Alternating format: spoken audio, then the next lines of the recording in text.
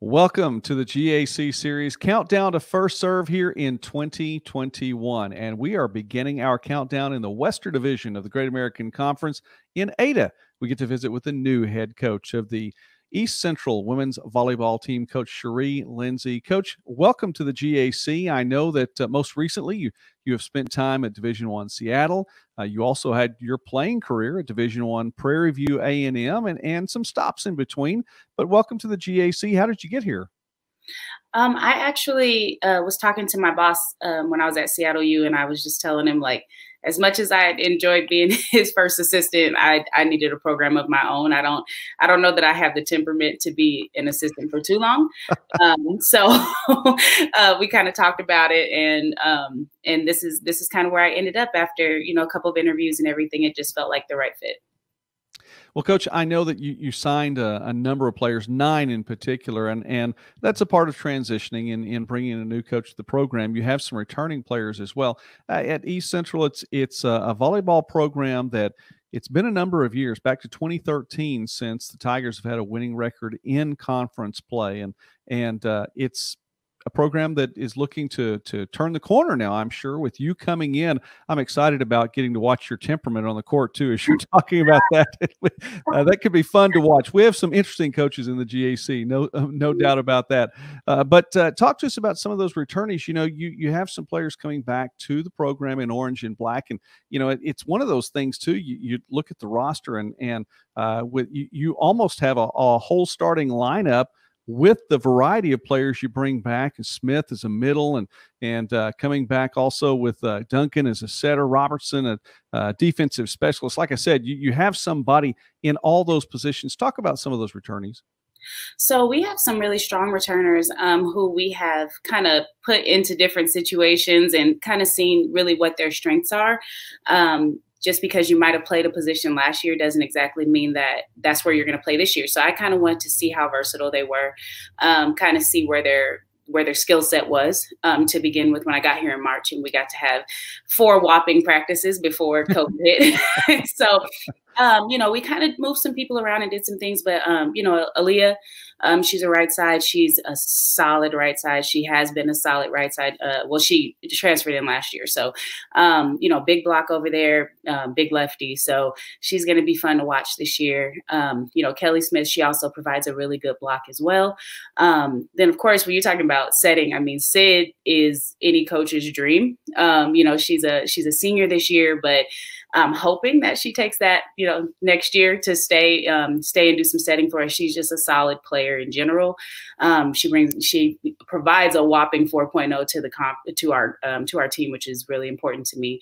But then when it comes to just location and setting and just tempo, all of that together, she's just fantastic. So, looking forward to her helping run my offense as well. So some really strong returners coming back for sure.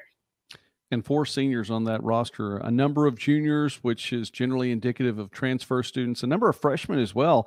You signed 3 freshmen and 6 juniors coming in for East Central this season. We're speaking now with Cheri Lindsay, the head volleyball coach at East Central in her first season. The Tigers, according to the preseason coaches poll, picked 6th in the Great American Conference Western Division. Let's talk about some of those new players, transfers, and freshmen alike. Yeah, so I came in March, and so with the volleyball recruiting, it's a little bit more difficult to bring in the young talent that point in the recruiting season. And so I have a background with junior colleges, and I think you can really find some fantastic talent out of JUCOs. They come in with just a different type of vibe, that different hunger that they come in ready to go. So we brought in some really solid JUCO players, mostly from Texas, a couple from Colorado. I'm a little biased, but just some really, really good, solid, skill-oriented players who can kind of help us get that quick bounce back. But for me personally, I love freshmen, especially in 4-year programs. I love bringing in freshmen. I want to see you grow for 4 years into my program. When I go and do my recruiting, I look for very specific things. And so I think that I found that this year. Luckily, it's such like small time to recruit.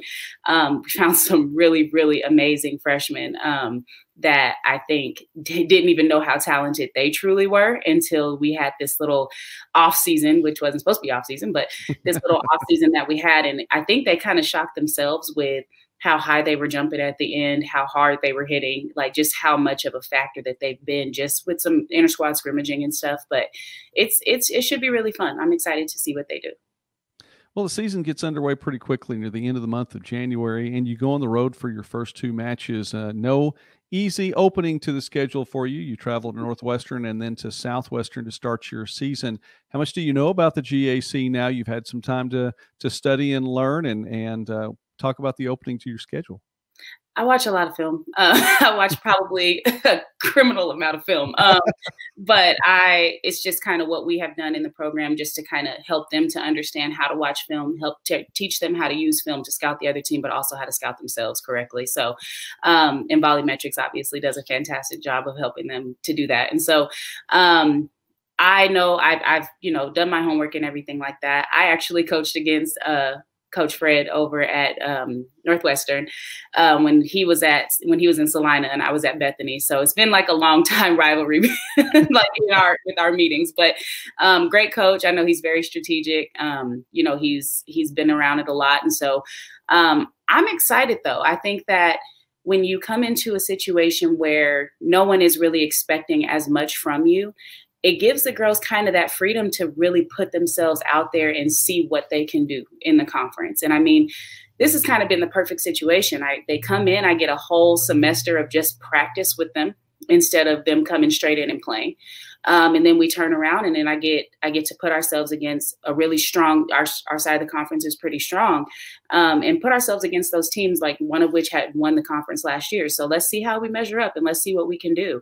And they're hungry and they're ready. They're tired of playing each other, but they're hungry and they're ready. And I'm excited for them. So we don't look at any opponent with any type of fear or anything like that. We're going to do what we have to do and see what we can do out there.